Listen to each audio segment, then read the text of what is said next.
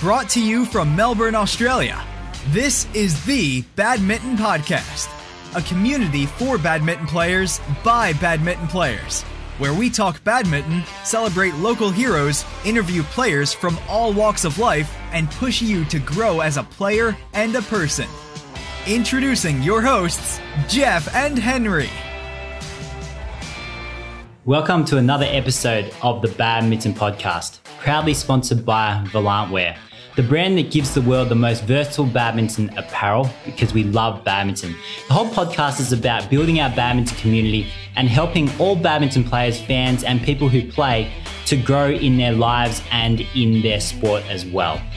We're currently in Malaysia right now for the Malaysia Masters, January 2020. And today we'll be joined by Joshua Hulburt-Yu from Canada. I forgot to tell everyone that usually Henry is on with me. So I'm Jeff, and usually Henry is on with me co-hosting for this podcast. But because we are in Kuala Lumpur for the Malaysia Masters 2020, we have a very special co-host, Grania Somerville, and I know that a lot of people are familiar with her name. Take it away, Grania. Hi guys. So today we're here with Joshua Hulburt-Yu from Canada, who we'll be interviewing. He is currently ranked 29 in the world for mixed doubles with Josephine Wu. He's a Canadian national champion, Pan Am Games champion, as well as a bunch of international titles under his belt. Finding ways to enjoy the sport. I think no matter what in life, you just have to enjoy it. I think if you're always so down about stuff, you're not going to enjoy doing anything. I think enjoying it makes you want to come back and do it again. You are not going to get along with everyone in the world, right? But you have to just find a way to make things work and just respect their way of life and how they were brought up, and hopefully in the end they can respect the way that you were brought up and, you know, the way you are as a person. He loves that badminton gives him the opportunity to travel the world because he loves meeting new people from different cultures, preferably the ones that can't speak English. So what does that kind of mean? So I kind of just enjoy, not speaking English when I kind of leave Canada because I'm always speaking English. So it's nice to just go out and just talk to people that kind of don't really know English, and then kind of because I could speak Mandarin and a bit of Cantonese. So it's nice to just go out and just only speak Mandarin or something like that. So it just really pushes my brain to try to learn Mandarin and stuff like that. Yeah. Sure. So you were saying that you actually enjoy it when you can't communicate with them much at all. Yeah. What do you mean by that? It's just interesting because it's always fun because I always have a good time communicating with people that don't speak English. It's weird because you'll just be like, I'm trying to go here or something, and they're like, haha, that's funny. I don't know. It's always a funny thing. Yeah, sure. Yeah. Do you try and use the app or anything, or it's all just hand signs? Yeah, hand signs, maybe some Google Translate. But it's always fun. If you always just speak English to someone, hey, can I get here? Okay, yeah, it's here. That's, it's pretty simple, but yeah. But you like the challenge of not being able to speak. Yes, that's it. Yeah. Yeah. But just wanted to say, first of all, though, after delving into that little love of yours, welcome onto the podcast. Oh, thank you. So as Gonya said, we're here in Malaysia and we're here live. So we're doing this live together with Josh. He's sitting right next to me and he's a big boy. He's not a big boy as in he's really fit, but he's tall and he needs a bit of leg room. And we're actually quite bunched in together here for this podcast recording. He's asking us to back off a little bit because he needs a bit of space. So let's give him a little bit of love because it's your first podcast. Yeah, first ever. So you'll do fine. It'll be just a fun chat today. Yeah. So Josh, we're here because we love badminton, and that's what the listeners want to hear about, badminton. And we're really interested to hear your story because with your surname as well, you've got some Chinese in you as well as, what's the other part? So the other part is German, but my dad got a name change when his mom remarried to an English guy. So the last name is Hurlburt, which is English, but his name before was actually Schlechter. So my name would have been Schlechter-Yu, but instead now it's Hurlburt-Yu. Okay, yeah, great. And what's your badminton story? So I started badminton at a very young age. Both my parents actually met through badminton. So they played badminton, they met each other, and then, That's a common finding with a lot of guests on the Badminton Podcast. Yeah. So many people meet through badminton. Yeah. Grania as well. So you and Micah have been together from badminton. I'm the only one that's not in a relationship relating to badminton, but there's plenty of them out there. So, sorry, keep going. Okay, so yeah, they met through badminton, and then that's how they, came together. And then, so growing up, I actually liked playing a lot of sports. I actually really liked soccer mostly, but I also played like whatever I could. Just like going outside and just going outside and just playing sports. Didn't like to stay inside that much. But it wasn't until like my mom brought me into badminton, and she kind of just like saw me hit a little bit, and she said like, okay, like, like you have potential to actually do something with this. So then she like cut me out of like all other sports. Were you angry? I was sad. I was so sad because like I love soccer. I remember this one time in primary school, which was like when I was around like 9 or 10. I was in the soccer team, and we were gonna go play like semifinals of this like tournament and stuff. And then she drove to the game to pick me up to bring me to training. Oh no! And then I was trying to like tell my soccer coach like, please just let me just talk to her and just like let me stay, just stuff like that. And then like she's like, okay, I got you. And then he would go and talk to her, but my mom is Is she a bit of a tiger mom? Yes, that's what I was about to say. She's much of a tiger mom, so I was like, all right, I'll just go. So then, I just like kind of like at the beginning, I didn't really enjoy badminton because I was kind of forced onto it. But luckily, I had a lot of friends that played, because when I actually went to summer school, and then I met friends there, and then we went to go to a badminton club, and then I saw them there, and I was like, oh, hey, like you play too? Yeah, you play too, basically. And I would just play with them all the time, only because of friends, not because I actually like badminton. Because every time I did play badminton, my mom was always there, always watching me, always telling me how to like get better and stuff. I was like, Mom, just let me have fun, So that's kind of like the beginning.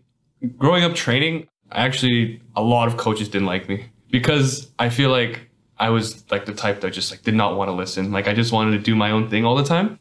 So if somebody would tell me go do footwork, they'd like say like front back footwork, I would just do side to side. And just like mess around with like just like do whatever I want, and not care. And then coaches would just yell at me, and I would just like not even listen to them. I would just keep doing. But then your like biggest nightmare. Yeah, I was one of those kids who just like coaches hated me like so much.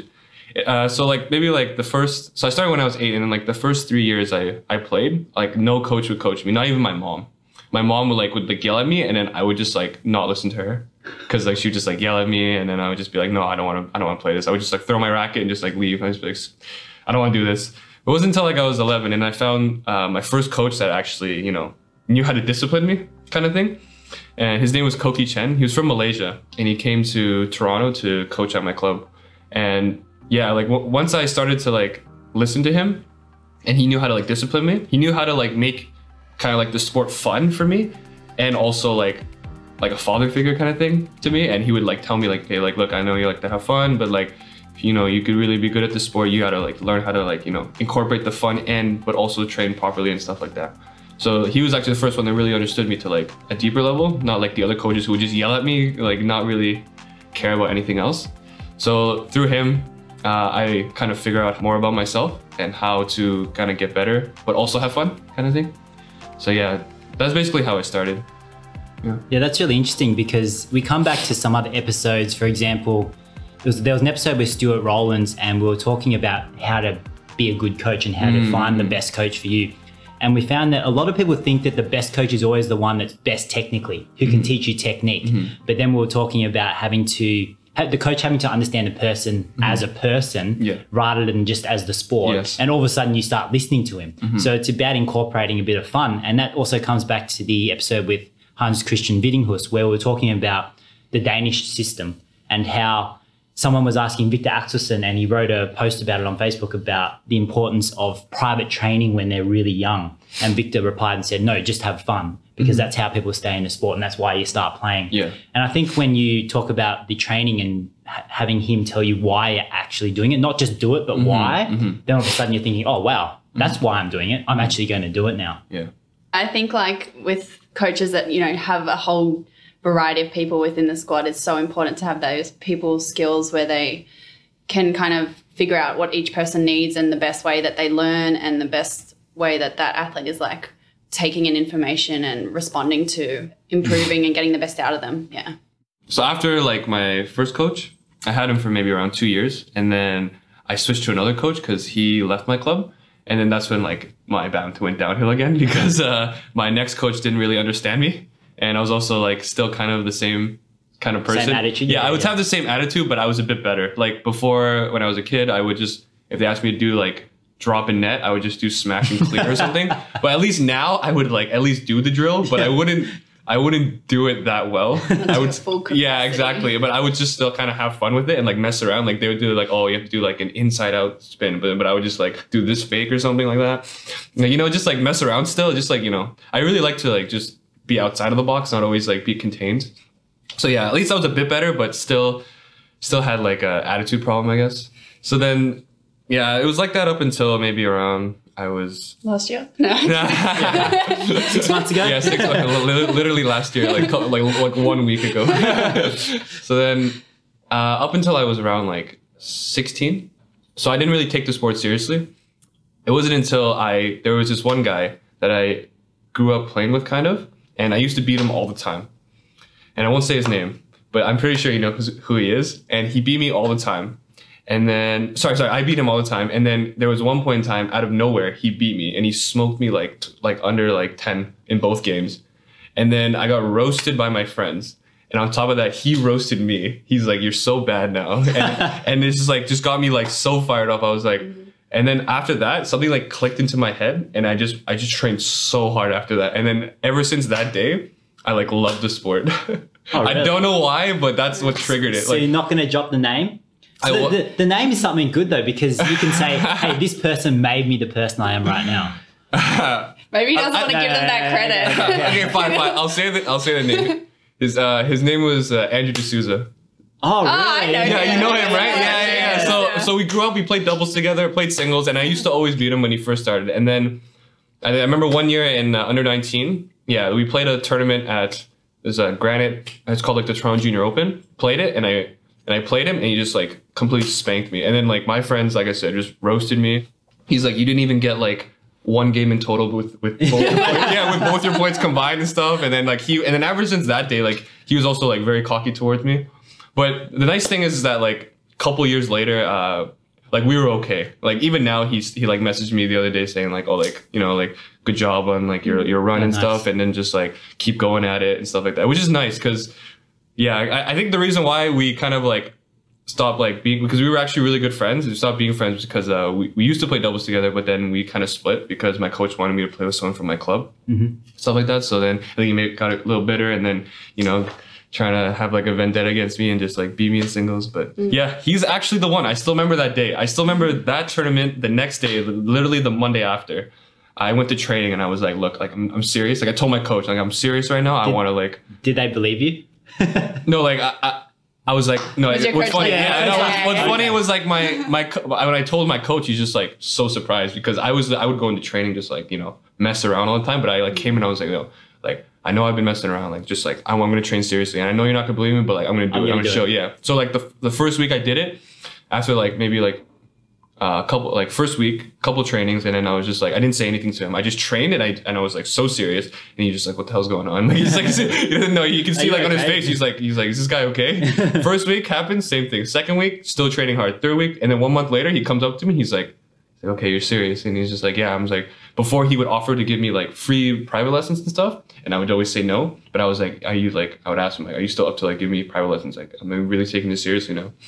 So then I did that, and then he was like really shocked. Like he just like, I was like in his private lesson and I was really listening to him and stuff like that. Like I was like kind of like a new person. I wasn't so reliant on someone being compatible with like for me as a coach, but more as I'm trying to be compatible. And that's what another thing I learned through that lesson was like, you know, you can only change yourself. You cannot change the person that is like, you know, across from you, right? Nice. So I realized like, you know, like, okay, he's like this type of person. He likes to he's more like analytical. So I'm like, okay, if he's more analytical, then I can really use that towards my game, right? So then I tried being more of like a smarter player from him, right?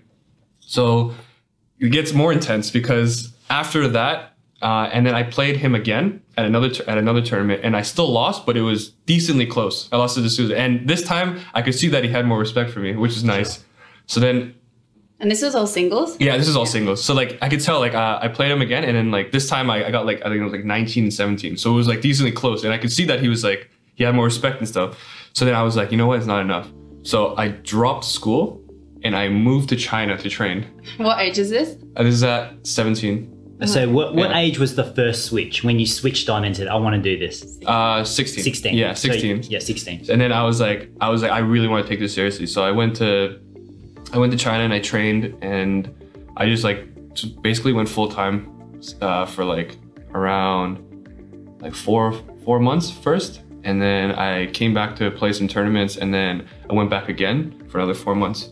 And China was like such an eye opener, because that was where like my mom was like bred. Like, and she would always tell me growing up, like, you know, your training's too easy, you know, the stuff like, oh yeah, you guys got it too easy. You guys only train like 2-3 times a week, only two hours and stuff like that. Like, you know, this is nothing. You know, it's like, you know what we used to do back in the day? And I'd always tell like, Mom, I don't want to hear it. Okay, I've heard this story many times. It wasn't until I actually went.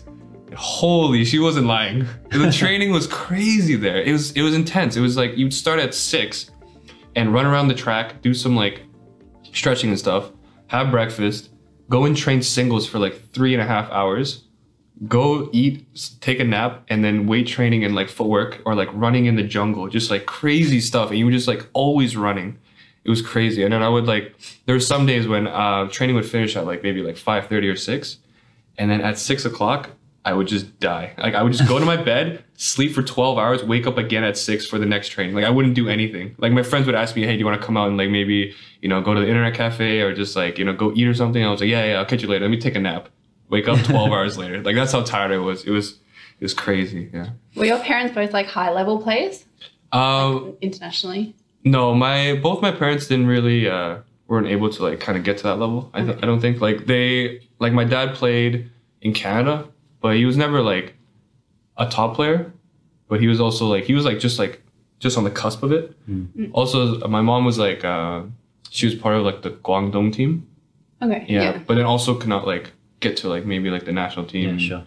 Stuff like that. So I think that also plays a part into why they are so supportive of me, because they see that I'm like playing internationally and I'm doing like decent, so that they like, you know, they're really supporting me, like, especially like going into the Olympics, they're like 100% just like go for it, like please do it, like they really support it, which is really nice. Does your mum watch your matches and comment all the time? Like, we should have done that. Why are you doing this? Yeah. So what I love about her is that she's so honest. Like she's like, you played like garbage, like you know, it's like you did not play well. Like don't like, because like sometimes like she's so serious to a point where like, it's like, I'm like, oh, that's kind of hurt, you know, like, but I'm like, you know what, like, I like that she's honest, but like, at the beginning, when she first told me, she's like, you're gonna play like this? Like, you really want to make Olympics and stuff like that? Like, you're not gonna do it. Like, you gotta train harder and stuff like that, which is really nice.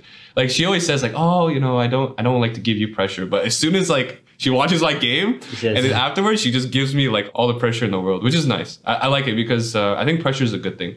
Really helps you like train harder and like, you know, take it more seriously. Because if you just have no pressure and you just kind of like lay back all the time, you won't like, you know, I feel like you won't be pushed to like your, you know, your potential.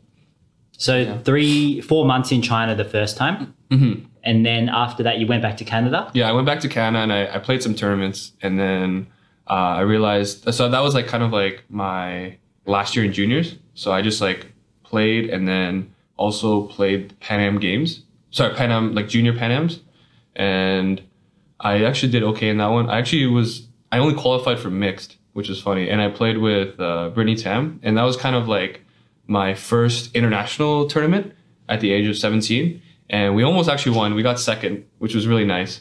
And I just thought at that point, I was like, like this is pretty cool. Like just like being able to play people from other countries and just being in that like kind of like that venue where everyone's watching you, and then like, you know, just everyone's cheering for you, and then like it's like back and forth, like USA is like cheering against us, like heckling us a little bit, you know, the Americans are, you know, they heckling us, and then Canadians are like supporting. And funny enough, my mom was actually there for that match, and she couldn't even watch the match, and it was so sad because we lost the third set 24-22, and I was like so upset. I was so upset, but even though I was upset, I was still so happy because it was like my first international tournament, and I was just like there's really in my like, through my feeling is like there's no other feeling like that, just being competing on like an international stage. It's like such a nice feeling. Like each time I get on court in an international scene, and just like with like, you know, like so many people watching, and just like a big venue. It's just, the feeling's so nice. Yeah, I love it. Nice. So you went back to China again after that? Yeah, so I decided I wanted to go back because I felt like I wasn't good enough. So I went back and then I kept training, and then I actually got really bad sickness from there because I think it was very dirty. So I was there for 4 months, but I was sick for like 2 months. Yeah, it was pretty bad, but I would still train. Like I still wanted to train. So I'd be sick and I would just train. I would just like try and just keep going. And I thought that maybe if I just kept like, going at it, the sickness would eventually go away. Yeah. But it didn't. And then eventually I got like hospitalized in China. Yeah. It was pretty bad. It got that bad. Yeah. What kind of sickness was it? They didn't know. Yeah, they couldn't tell me. It was weird. Like I got this like weird, I want to say like a parasite kind of thing where like it was like eating away at my muscles and stuff, like muscle tissue or whatever, and like stuff like that. Yeah. Like, because I remember at one point I was actually, so right now I'm like 194 pounds. I was around the same height at that time too. And then I got down to like 150. And I was just skin and bone, but man, I felt so light on my feet. But like I was like, oh, maybe I didn't know any better, right? So back then I was like, oh wow, this China training is really good. But like, you're actually getting eaten by parasites. Yeah. Like I was like, holy, I'm so light on my feet, and I'm like, dude, this is crazy. Like I'm so fast, but like I could not like smash. Like I'd be so weak, right? Yeah. But I was so fast. I was like, I was just. It felt like, and I could like run for days. It was crazy. So maybe it was something in the food that they gave me. I don't know, like just to make me more slim. Because a lot of the China, like the people I train with in China are very skinny as well. So I just kind of compared myself to them, kind of like, oh, okay, if they're skinny, I should be skinny like that too, right? Because man, they could run. Yeah. They could run for days, yeah. So then, I did that. And then when I came back to Canada, my mom realized, okay, there's something wrong with you. Like, you shouldn't be like this. And then I realized, like, I had some sort of sickness. And then I went to the doctor, and then they just prescribed me some antibiotics, and I had to rest for like around like 2 weeks. And I rested for 2 weeks, and I couldn't like really do anything.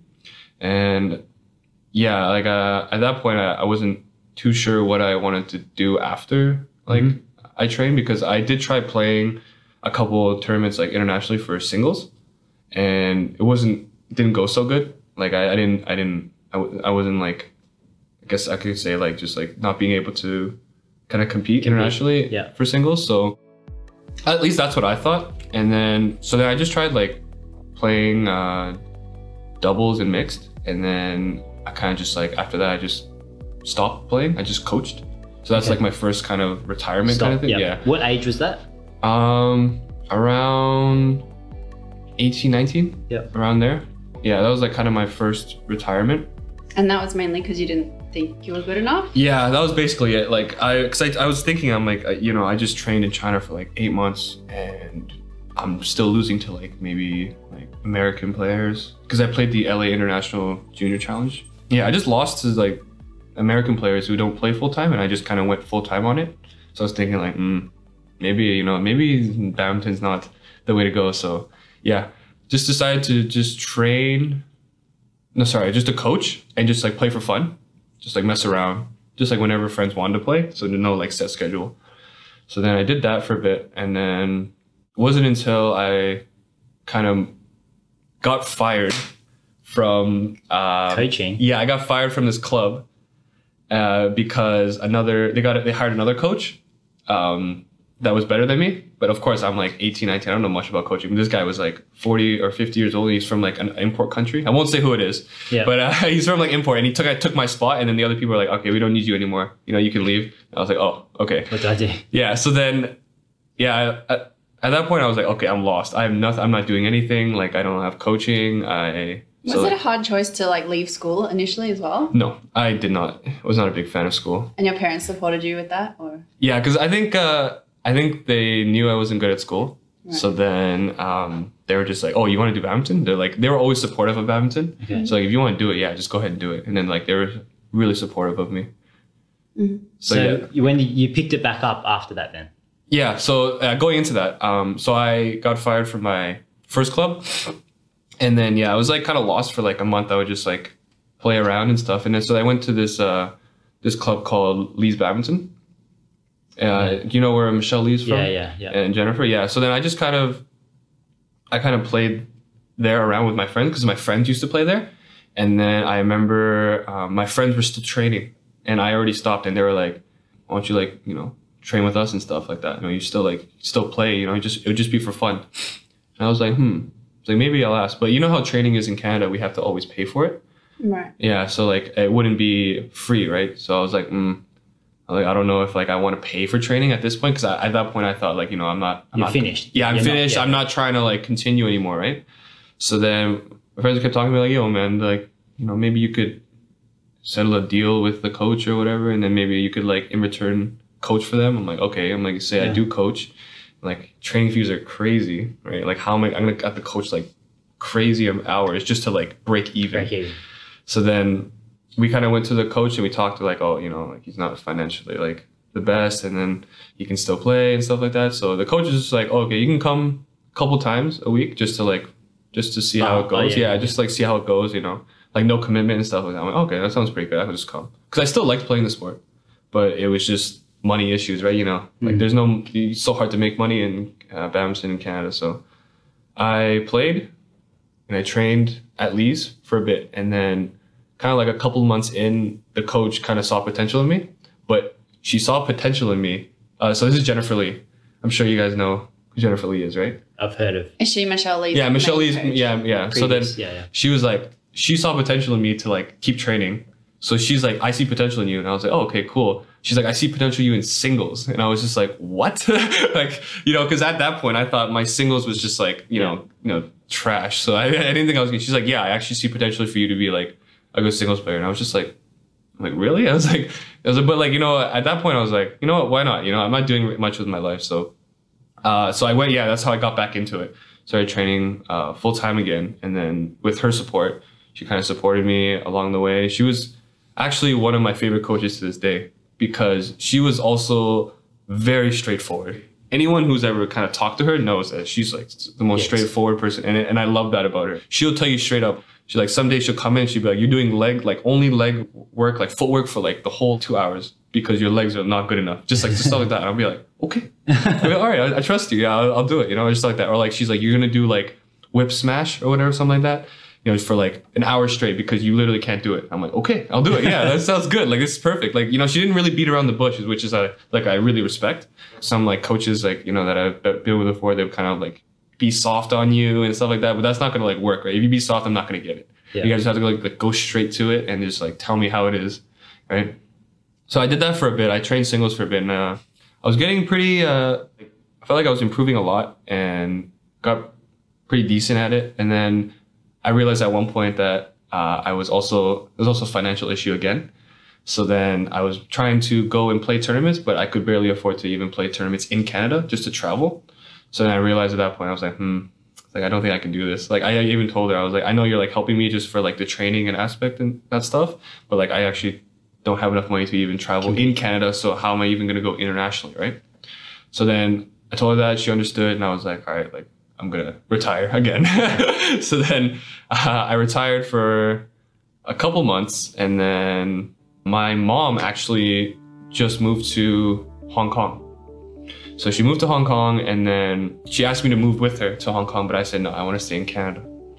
So then I stayed in Canada, and I realized, once again, I didn't know what to do with my life. I was just like, I guess like I'll just keep coaching and then see where like life takes me. And then I actually almost went to college. Yeah. But then, fun fact, I went to orientation, and then I like was listening on for a couple hours of what I was going to do in my program. And then I went straight to the principal's office and told me I'm pulling out. Yeah, I'm pulling out because I just knew like right away after sitting there and just like, I'm gonna. This is only 2 hours. Like, I have to do this for 4 years. Yeah. I was just like, I'm here for 2 hours and they're telling me all that I need to do. I'm like, there's no way I'm gonna do this to my full potential. I'm gonna half-ass it so hard. And I just knew I wasn't ready for it. So like, it's better like personally, if I'm gonna like go into something, I'm gonna go in like 100%, right? Like, I knew right then and there, I'm like, there's no way. I'm gonna skip class. Yeah. I'm gonna like, I'm just gonna not listen to the teacher. I'm not gonna do this properly. So I didn't want to kind of waste my time and money to go to school.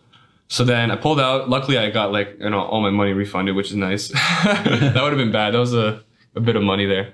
So then, yeah, that also kind of hit hard because I knew I wasn't ready for school and I wasn't doing anything with my life, kind of thing. So I was just kind of coaching and just like going with the flow with life, which is. And you're like 20 at this point? At this point, I'm 20. Yeah. 20. Yeah. So then... How old are you now, by the way? 25. 25, yeah. Yeah. So then, I was just doing that. And then I actually went to Hong Kong to visit my mom in around September, October of that year when I was 20. And then I was playing badminton. I was playing around, and then I met someone's mom whose son was training with the Hong Kong team. So then she actually just randomly came up to me and then was just like, hey, like, my son's part of like the Hong Kong team.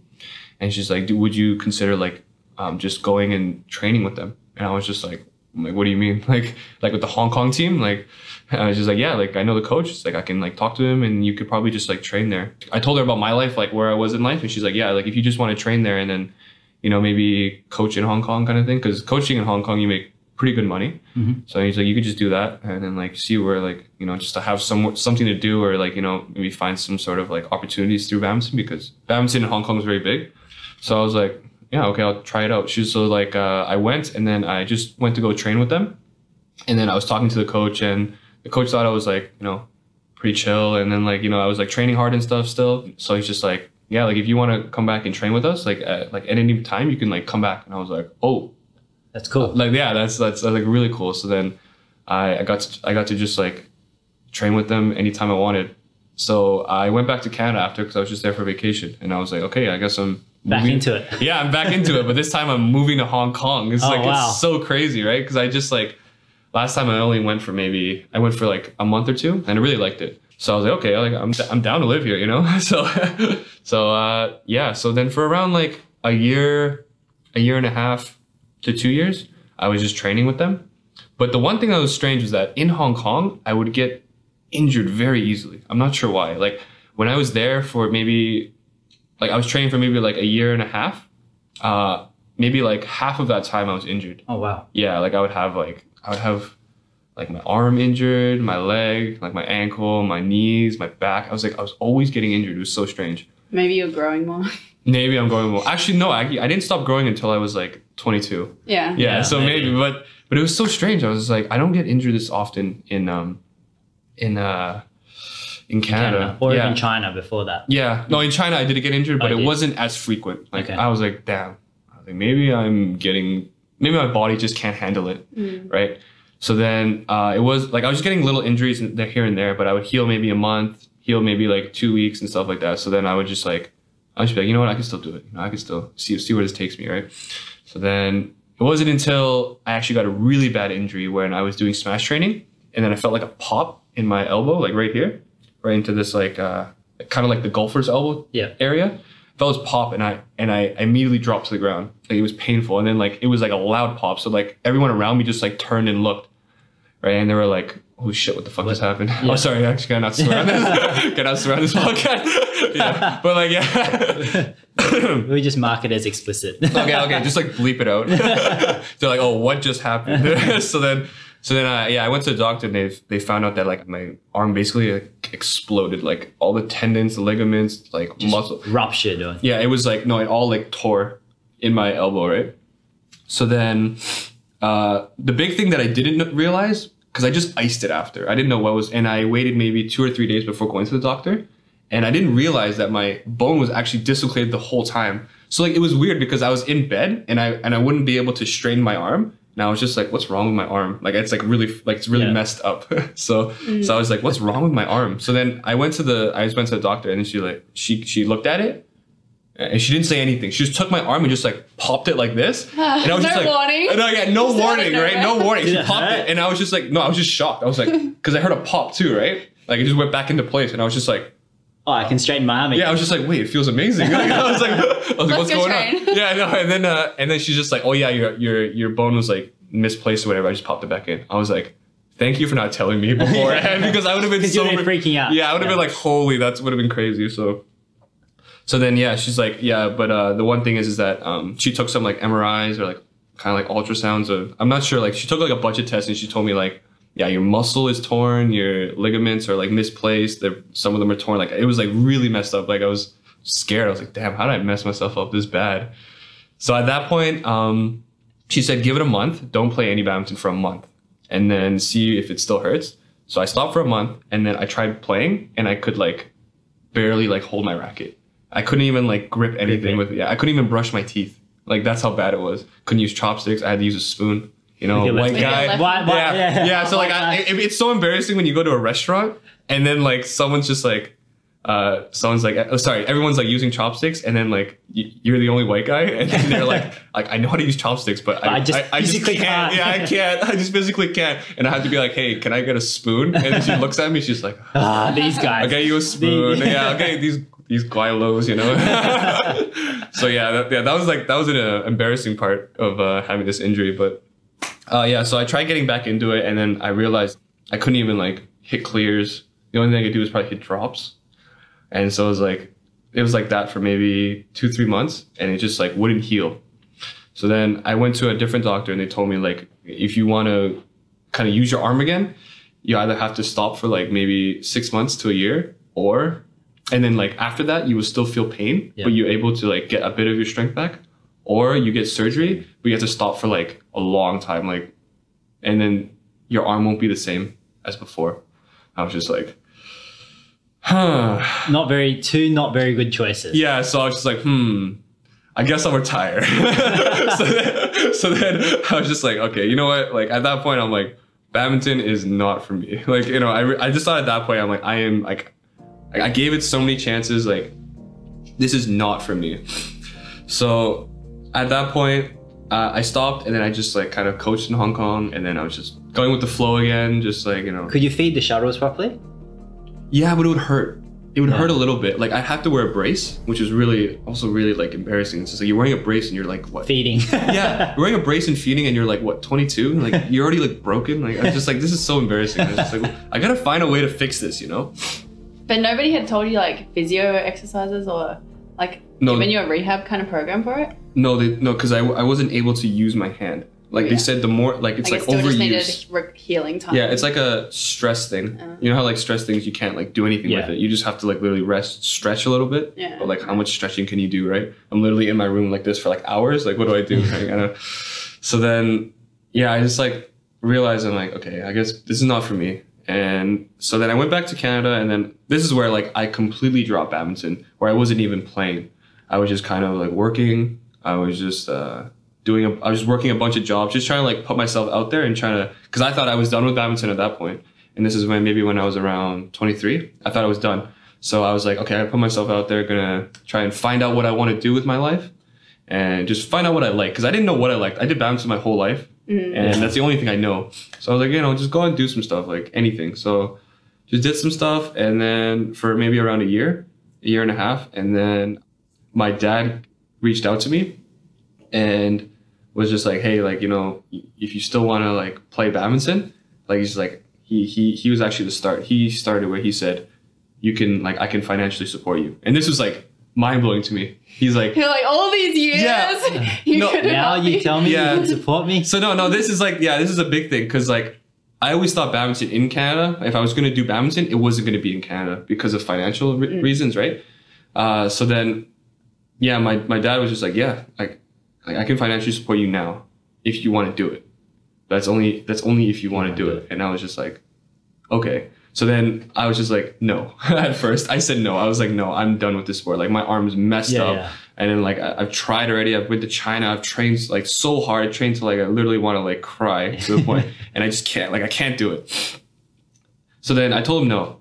And then maybe like a couple days later, he's like, hey man, like if you want to do it, you can do it. Like he's really trying to like not put too much pressure like directly, but he's just like, I think you could do it. Like if you want to keep doing it, you know, it's just like, no. So then what's funny was he kept like pushing me, and also another friend of mine, Duncan Yao, he heard that I was back in Canada, and he asked me to play doubles just for fun. So just like play some tournaments in Canada. And I was like, look, man, like I have no money to do it, but I actually did for my dad, so I lied to him. He's gonna find out now. But then originally he wanted to help. So then because personally I didn't want to do it anymore. Like I've been through like everything, and I just felt like I couldn't do it anymore. Like it just like felt hopeless. Like what's the point? I play in Canada, you know, you play a tournament, you have fun, but you waste so much money.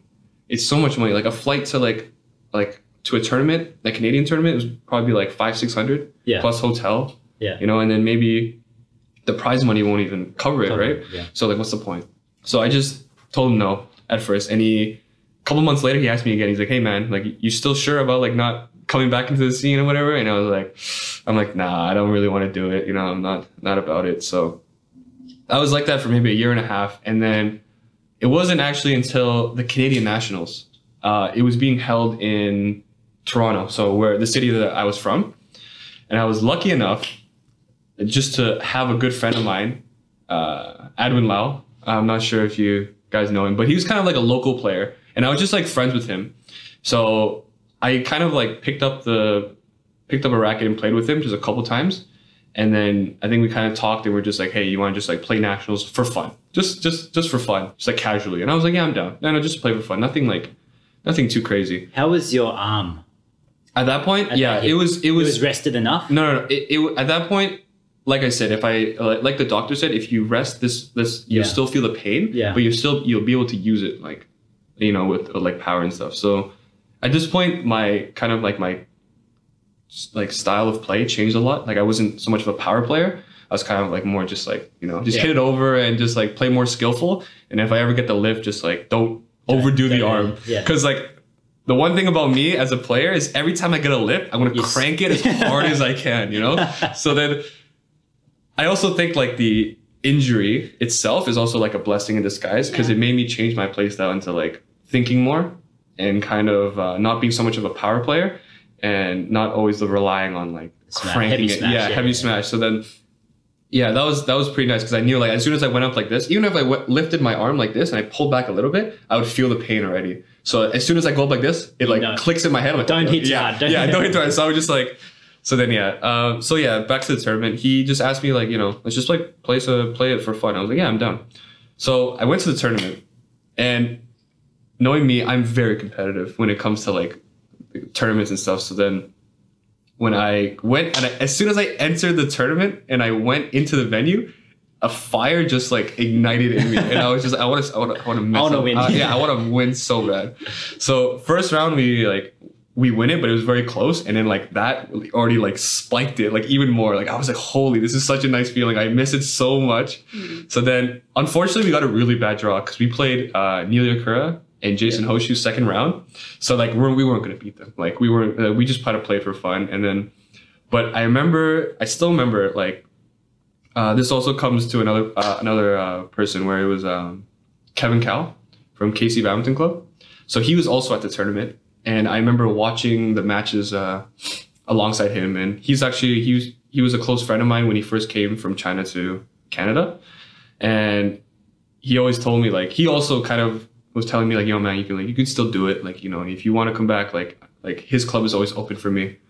So I was like, man, no, thanks, I appreciate that, but like it's not gonna happen. So then at the tournament, I was standing next to him, and he was also enforcing it again, just like, yo man, like, you know, you can still do it. Like I saw you play, like you still got it. And I was watching it, and I was like watching all these players I played, and I used to like compete against them, and I see them making like semifinals and like finals and stuff. And I'm just like, I want to come back. Like, you know, it started coming back. Like I could feel this, like the fire was just like it was igniting, like such a fire in my like inside of me. And I was like, man, I have to come back. Like I can't just like give it up. Like I know I can still do it. And as soon as like that day happened, I looked at Kevin. I was like, okay, I'm gonna come back. And he's just like, what? You're gonna come back? And I was like, yeah, man. You've been telling me like no for like almost like 6 months or something. And I was like, no, I'm gonna come back. I can't let these guys win. You know, I was getting super confident with myself, which is, I don't know, good or bad, depending on how you look at it. So then I messaged Duncan right away. I was like, yo, let's do it. Like, let's play. And then, that's basically how I came back. So I have to thank a lot of people for that. I have to thank my dad, I gotta thank Kevin Cow, and I gotta thank Adwin Lau. Because if it wasn't for me going to that tournament, and seeing it all again, having my dad being able to financially back me at the beginning, and also Kevin for giving me a place to train and like kind of like feel like home, like I wouldn't have been so like confident and kind of like that. Yeah, and like that fire wouldn't have built up, like knowing without like, you know, with all this like support. Yeah. So yeah, that was like kind of like how I, you know, got back into it until now. So yeah. Fantastic. Well, that's a pretty good story, I think. How many? So 4 times you retired. I think I counted 4. I think it was just like 3 or 2. Nah, more than 2. Well, 3? Some it's like you. Some of it's kind of retire for a few months. Yeah. Just like not knowing what I wanted to do with my life.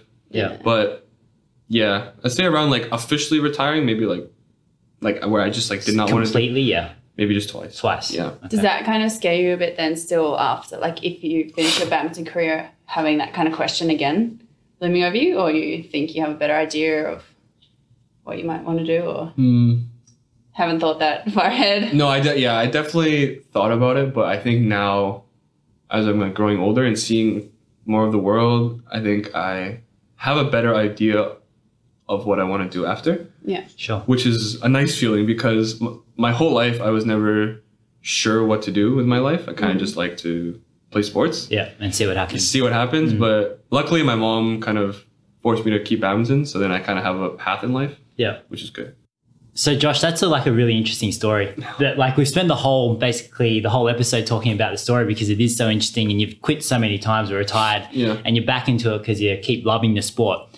But for the people who are listening out there, what do you feel that has helped you along the way? So I know there's been really important people that have helped you, but what are the lessons that you learned that potentially people can learn from when they're in that situation, or if they're struggling with the sport, if they feel they want to give up, even if they're not professional players, even if they're just social players who love to play for a bit of fun? What have you learned that you can impart on them? Because you've had a pretty decent journey from Canada to China, back to Canada to Hong Kong, back to Canada. So I think a big thing that kept me going was finding ways to enjoy the sport. I think no matter what in life, you just have to enjoy it. I think if you're always so down about stuff, you're not gonna like enjoy doing anything. Like you could literally be with your friends playing badminton, but you're not finding a way to enjoy it. You won't enjoy it. I think enjoying it makes you want to come back and do it again, right? So I think that's a big thing. That's a big thing. And I liked what you said before about not being able to change someone else, but adapting what you can change in order for you to make the situation better for yourself and get the most out of it. So yeah, that's also a big thing I learned at a young age, is like you can only change yourself, right? You can't change the person across from you. So that goes for like not just badminton, but in life, right? Like you are not going to get along with everyone in the world, right? But you have to just find a way to make things work and just respect their way of life and how they were brought up, and hopefully in the end they can respect the way that you were brought up and, you know, the way you are as a person. Sure. And with the way that you were brought up as well, I know we haven't touched on it too much for this podcast, but just a quick word about how it was like to have those two different cultures. So from mum's side, the Chinese side, where it's so strict, so straightforward, so you're doing that badly, so direct, compared to your dad's side, which I haven't heard too much about what your dad's like. But with the different cultures and even fitting in, say, with the Asian people or the more European people or the Caucasian people, what have you found? How has that been a challenge for you? So yeah, like culturally, my mom and dad are complete opposite. Like my mom is super strict, like tiger mom, you know how she is. But my dad is kind of like definitely the more chill dad, European style, you know, enjoy life kind of thing, right? Yeah. So I think it's nice because you can get two ways of like two perspectives on life. So if you talk to like my mom, you should say like, you know, you discipline yourself, you gotta do this, that. And then my dad would be like, okay, you can't be too uptight. You gotta just like, you know, you gotta kind of like sit back, you know, see things like in a broad perspective. Yep. Which is nice because you can actually take both very like, you can use both perspectives in life, and then you can also use those in your badminton. Like sometimes I would try to go into badminton with my mom's mindset, and then sometimes I'll go into badminton with my dad's mindset. And I feel like the game is completely different. Yep. It's very interesting. Yeah. So yeah, I think I do, I'm fortunate to have two different cultures, different perspectives as well. Yeah. Did you find it difficult in terms of, so you're talking about in Hong Kong how you were the white guy, even though you're not fully white. But you were the white guy in the restaurant using the spoon. I'll say something though.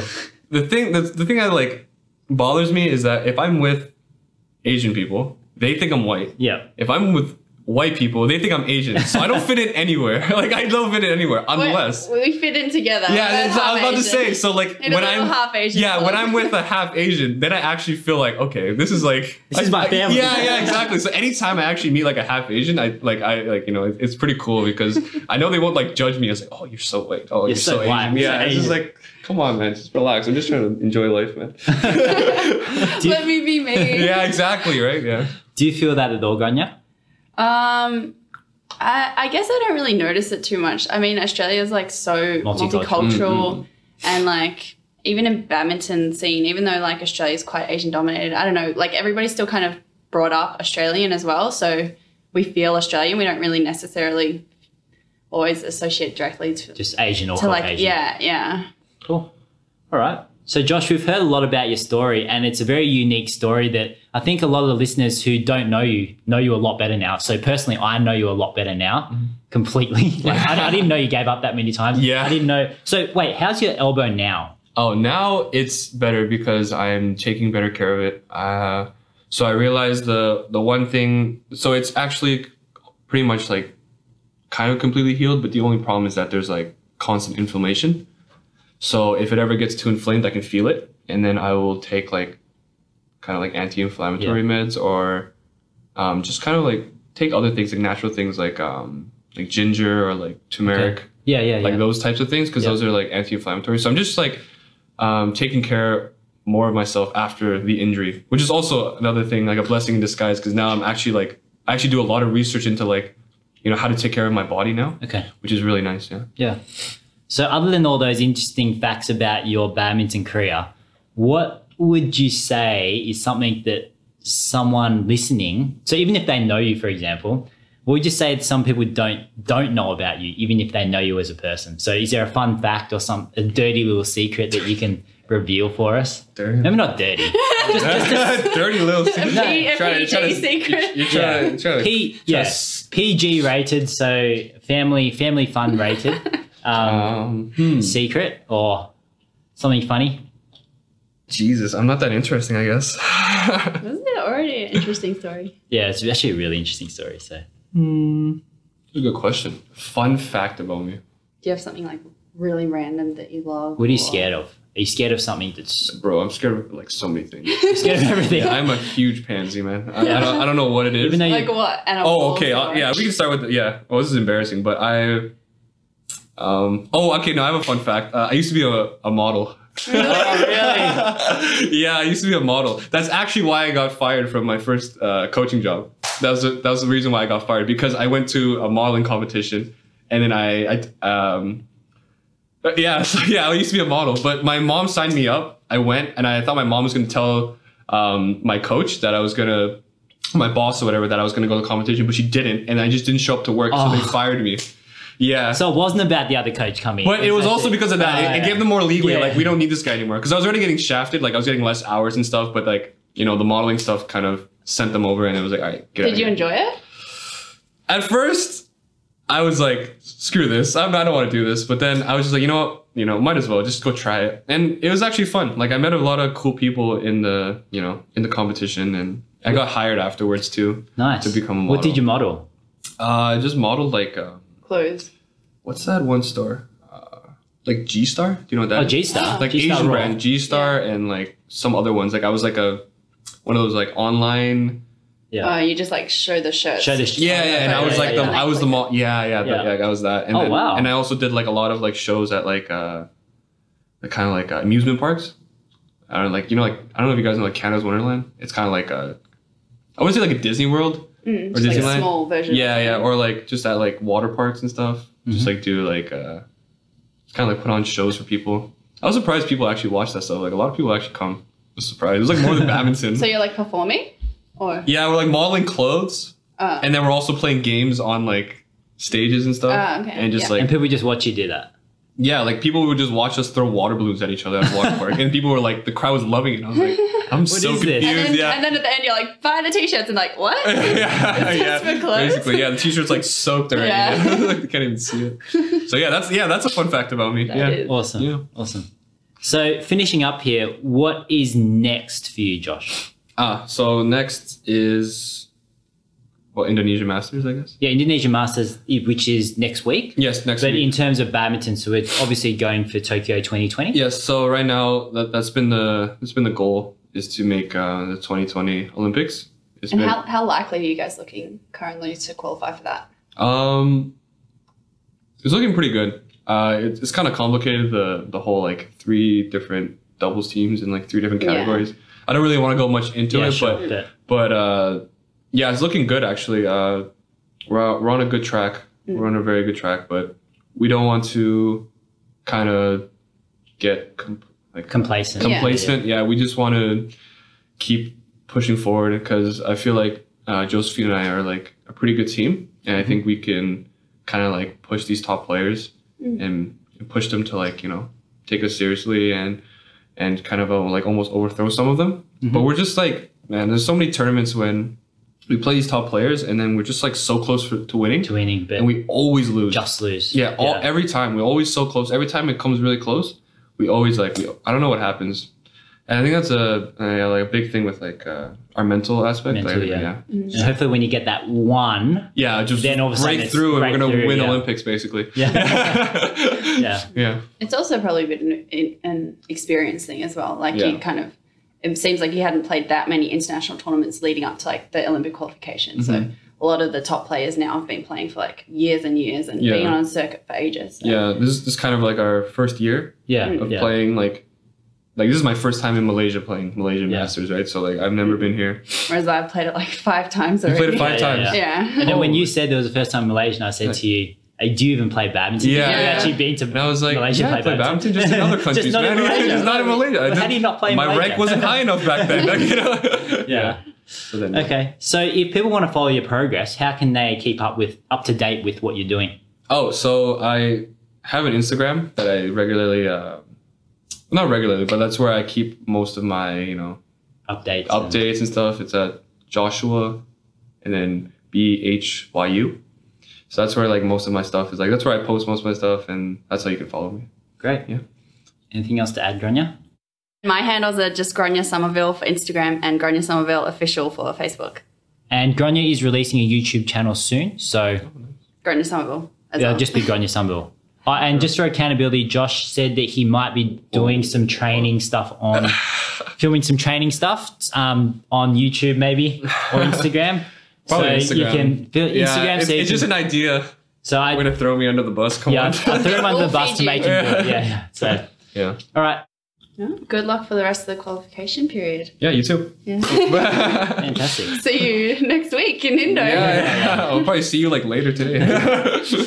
So for everyone listening, thanks so much for tuning into the Badminton Podcast. We're really excited because hopefully this week and next week, we're going to be bringing you more episodes with guests like Joshua who are playing on the professional circuit looking to qualify for the 2020 Olympic Games in Tokyo. So if you want to get in contact with us here at the Badminton Podcast, you can contact us via our social media. Our handle is Volantwear, VOLANTWEAR. And you can find us on Instagram, Facebook, YouTube. We're on LinkedIn as well. And you can also follow the Badminton Podcast on Instagram, which the handle is the Badminton Podcast with no spaces. So tune in for the next episode and we'll have some other cool guests on. Thanks, guys. All right. Bye. Thank you. Bye. Bye. You have to say bye. Bye. Bye. This podcast was brought to you by Volantwear, the most versatile badminton apparel you'll ever own.